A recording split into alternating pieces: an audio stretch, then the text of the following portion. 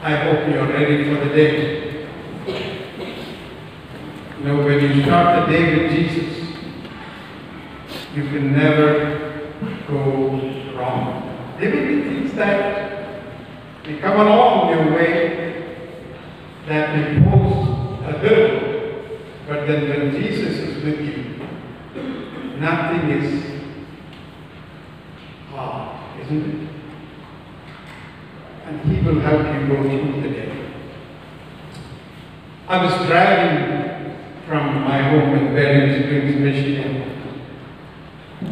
to Maryland, which is about 1,300 kilometers, 1,300 kilometers. And in a hurry, I didn't have time to fill up my gasoline tank in the car. And my wife said, "Aren't you going to fill up?" Which is usually my practice. But then I was in such a hurry to get going. I said, "Well, we'll stop along the way at a gasoline station and fill it up." And she kept warning me like an alarm clock every 10 minutes. "When are you going to stop? When are you going to stop?" You know, good to have a wife like that. But then, this adamant soul said, "Well, I'll drive a few more miles before I stop for gasoline." And I got to talking with my wife, and we were conversing, and I forgot all about the gasoline. And very soon, the car started making some funny noise, muttering and muttering, and I pulled up to the shoulder. This was an expressway. There are cars flying at 75 miles per hour. I pulled out and I put on my blinkers, hazard light, and somebody stopped. A very kindly gentleman came out and said, "May I help you? Is there something wrong with your car?" I said, "Yes, sir. I'm out of gas." You see, I had only half tank. Well, hardly half tank. I should have filled up. Now, I was in this predicament. I was so grateful for the help. The gentleman took me to the nearby gas station, and we got some gas in a gas tank, came and poured in the car, stand, and we started.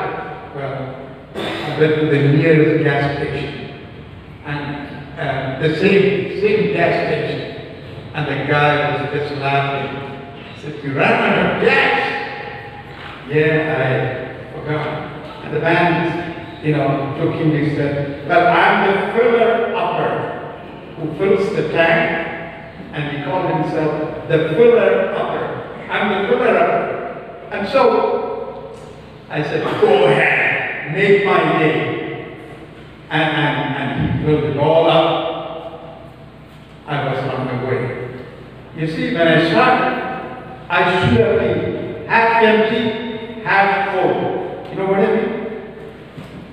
In the Bible, we have a story of a man who was half full, half empty. Let me read to you this story. Don't go to sleep. This is not story hour, all right? Luke chapter 7, 36 to 50, kind of a long passage, but let me read that fast as I can.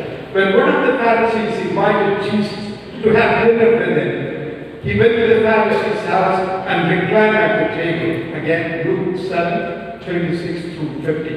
A woman in that town who lived a simple life learned that Jesus was eating at the Pharisee's house, so she came there with an alabaster jar of perfume. As she stood behind him at his feet weeping, she began to wet his feet with tears. Then she wiped them with her hair, kissed them, and poured perfume on them.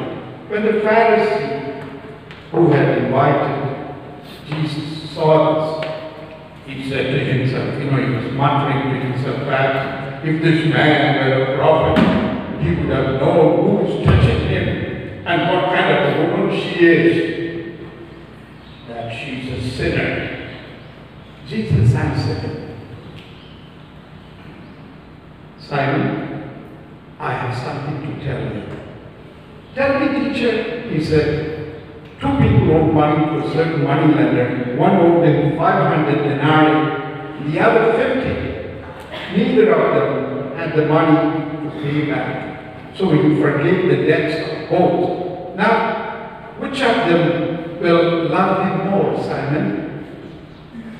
Simon hesitatingly, haltingly replies, I suppose the one who had a bigger debt forgiven. You have judged correctly, Jesus said. Then he turned toward the woman and said to Simon, do you see this woman? I came into your house, Simon. You did not give me any water for my feet, but she wet my feet with her tears and wiped them with her hair. You did not give me a kiss, but this woman, from the time I entered, has not stopped kissing my feet. You did not put oil on my head, but she has poured perfume on my feet. Therefore I tell you, how many sins have been forgiven, as the great love has shown. But whoever has forgiven little, loves little. Then Jesus said to her, your sins are forgiven. The other guests began to say among themselves, who is this who even forgives sins? Jesus said to the woman, your faith has saved you. Go in peace. What a powerful passage. What a powerful passage. In this passage we see 3 aspects. The forgiven, that is, both the sinful woman and the Pharisee Simon, and the experience of forgiveness. The forgiven, the forgiveness, and the forgiver. 3 aspects. We have seen in this story that the forgiven Simon, the Pharisee who invited Jesus to his home, and this, what the Bible calls the sinful woman. At the outset, Jesus did not exhibit any resistance in accepting the invitation of this man to his home. He was a Pharisee. These were the people who constantly found fault with Jesus. Oh, he goes to the house of sinners. He eats with them. Now, he is in one of the Pharisees' homes. And who we think were the other guests? Of course, fellow Pharisees. These were the ultra-religious people. Ultra-religious people. The know-it-all people who knew the Torah, who knew the scriptures, and they were the ones who were also part of the Sanhedrin. And so they were highly esteemed people. So Jesus accepted his invitation. There he is. And you heard me read the story. You see, as a rule, it was a breach of Jewish etiquette when men are gathered for a woman to interrupt the gathering. She was not to be seen. She could be heard, but not seen. And here was a woman who boldly and forthrightly comes to Jesus and performs what she wanted to do. Why did she do that? I will find out. And when she anointed the feet of Jesus, everybody knew. You see, she did not put a drop of that perfume. I don't know how many of you use cologne or perfume. You can make it out, isn't it, that somebody is wearing a drop of cologne or perfume. You can make it out. Just a drop would do it. You don't pour the whole bottle, do you? No, just a drop. I used to love cologne, but I've stopped because the smell gets me a little bit. And so she broke the box, alabaster box, and this was no ordinary perfume. No, this was a very expensive perfume, and she broke that, anointed the feet of Jesus. She probably went to anoint his head, but ended up anointing the feet of Jesus, and she wiped his feet with his hair, and she never stopped kissing the feet of Jesus. And what was the attitude of the Pharisees? Why such an expensive perfume? And in these other pages you read, Judas said to himself, and of course shared that thought with the other disciples, hey, this money could have been used for the poor.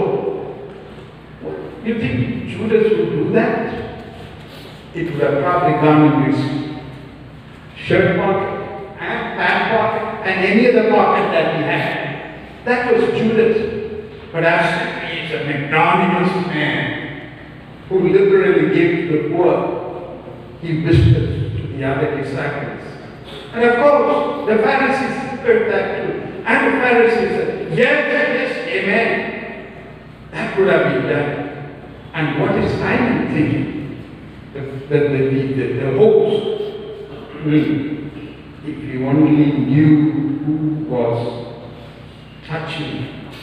Let me read from the inspired writing of Ellen White. Simon had led into sin the woman he now despised. She had been deeply wronged by him. But Simon felt himself more righteous than this woman. And Jesus desired him to see how great his guilt was. He would show him that his sin was greater than hers, as much great as a debt of 500 pence of denarii exceeds a debt of 15 denarii. So, before Jesus could even pronounce that forgiveness, he narrates this parable. You see, Jesus doesn't embarrass anybody. Even if you're the worst of sinners, hey, you're a sinner, get rid of it now. Jesus never pointed out even Judas. He was with him so long. The traitor par excellence. He never pointed a finger at Judas, except to say in the Garden of Gethsemane, you betrayed me with a kiss, my friend. Even then, he called him his friend. That is Jesus. And that is Jesus even today. He never embarrasses a sinner, never finds out your fault. And so, he narrates this parable. Simon was intelligent enough to get the point. And instead of Jesus pointing out, he afforded an opportunity for Simon to own up to his sins. Did he do it haltingly,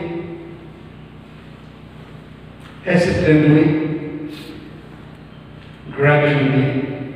I suppose the one who owed the greatest sum of money. That was Simon. You see, in other passages, we also read that Simon was the one who Jesus cured of leprosy. Remember that? By curing Simon's leprosy, Christ had saved him from a living death. And now Simon questions the very person of Jesus. Who does he think he is? If he's a prophet, he would know that she's a sinful woman. She wouldn't shouldn't be here, and he wouldn't let her touch him. If he only knew. You see, we are all sinners. That's what the Bible says, Romans 3rd chapter. All have sinned. All. I'm a sinner. You're a sinner. But you see, the most glorious experience is to go to Jesus and let him forgive us our sins. Because he's the only one. These Pharisees asked, who is he? You see, the sins were forgiven in the temple after one offered a sacrifice. That was still the practice during the time of Jesus, wasn't it? And now there was no sacrifice offered. And Jesus says, your sins are forgiven. Hey, wait a minute. Didaskale, teacher. Doesn't she have to go to the temple? Doesn't she have to offer a sacrifice? Well, that's not what Jesus expected. What did he say? Your faith. How does it put it? Your faith has saved you. Your faith. So faith in whom? Faith in Jesus, isn't it? By faith we are saved, not by our works.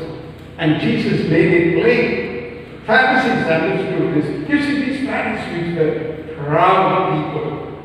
There was a sect called the Bleeding Pharisees. These guys wouldn't even look straight. They would walk like this, hang their head, and walk like this. You know why? They didn't want to look at a woman and thereby sin. And they would walk like this and probably not notice something. Don't hit a wall or a pole, and they would bleed. And they would even wipe the blood and show the blood, show off the blood. You see, I'm bleeding because I would rather bleed than to sin. The bleeding Pharisees. Not all the Pharisees, but that was one of the sects of Pharisees.